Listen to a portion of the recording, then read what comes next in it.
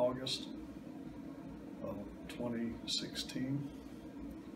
I was on call, and I was called out to a fatality north of DeLand on Highway 17. Had our merge signs up just past the fatality. Had all our strobe lights, yellow lights going, plenty of visibility.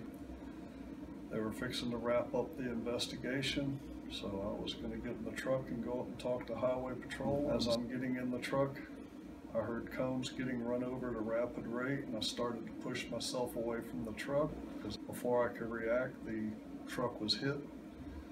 I was hit with the door frame of the truck, hit my shoulder, and I believe my hip. It all happened so fast, it's hard to really say exactly what happened, but I was hit with the truck, and he went down the side of the truck and kept on going.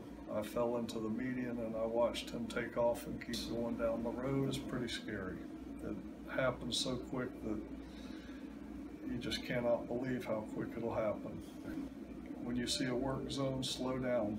There are real people in those work zones that can be hurt and killed, and their families are going to suffer. They're going to suffer. It's very real.